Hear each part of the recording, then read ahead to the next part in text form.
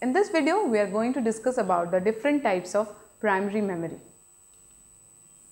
As you know, primary memory is very expensive. So, technologies have been developed so that we can have different types of memory which can be optimized. This is the broad type of primary memory. As you can see here, random access memory, which is the RAM, the read-only memory, that is the ROM. RAM is again of two types, DRAM, which is the dynamic RAM, and SRAM, which is the static RAM. Read-only memory, ROM, is again of two types, PROM and EPROM. PROM is programmable ROM and EPROM is erasable programmable ROM, which is again of two types, EEPROM and UVEPROM. We'll look at these in detail just now.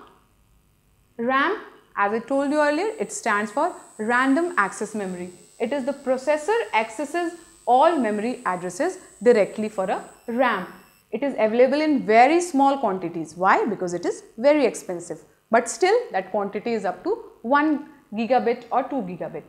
It is volatile, but it may be of these two types, DRAM and SRAM, DRAM and SRAM. What is DRAM? DRAM is each memory cell is made of one transistor and one capacitor. What does that mean? That means that the cell starts losing its charge the moment the data is stored there. So, we have to keep passing the charge and refreshing the memory. We have to keep refreshing it so that that data value is stored there till it is deleted.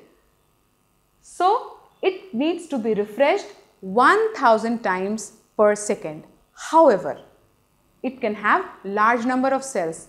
So, primary memory of most of the PCs is made of DRAM, dynamic RAM, because we can have large amount of DRAM. What happens in static RAM? Static RAM, each cell is made of just one flip-flop where you store a bit 0 or 1 and it will remain there. It does not need to be refreshed. However, that means that it is used only in specialized applications. It is more expensive than the dynamic RAM. Now let's see what is ROM, the read-only memory. It can be read only by the processor. Data to be stored is written during the manufacturing phase only. The manufacturers who are manufacturing the ROM will put whatever data, whatever instructions, whatever programs are to be put in while manufacturing. Once it is installed in any system, it is put on any processor, the system cannot write anything on it, make any changes. So, it contains data that does not need to be altered. For example, logarithmic tables. The logarithmic tables will always remain the same, so they can be put into the ROM if the system needs to access it again and again. Slower and hence cheaper than RAM. ROM is slower and hence cheaper than RAM. However, with time, a need was felt to make some changes in the ROM. So, technologies are now available so that we can program these ROMs. The first is PROM, programmable ROM. It can be programmed using a special hardware device called the PROM burner. Using the PROM burner, you can edit it, you can add a new program to it. Erasable programmable ROM. The PROM, whatever is written, you can add to it. You cannot erase anything. In the case of erasable PROM, you can erase what is existing and write something new. This erasing can be done by electrical signals or UV signals. So, there are two types of EPROMs, EPROMs and UVEPROM. Now, let's look at the most special type of memory, which is the cache memory.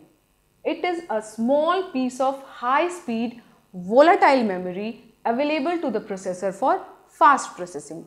When the processor needs to do very fast processing and it has run out of RAM, then the cache memory is made available to it. It may be a reserved portion of the main memory, another chip on the CPU, or an independent high-speed storage device. This is used only in special cases where very high speeds are required. It is made of fast speed static RAMs. Because the static RAMs are being used, they don't need to be refreshed, so the data can be accessed quickly. Process of keeping some data and instructions in cache memory for faster access is called caching. So, if you are keeping some data or the instructions in cache memory, that is called caching. Whenever the processor needs any piece of data or instruction, it will check the first cache.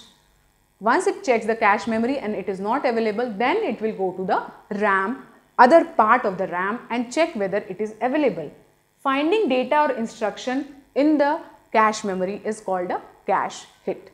In this video, we have seen the different types of primary memory. In the next video, we are going to study about the secondary memory.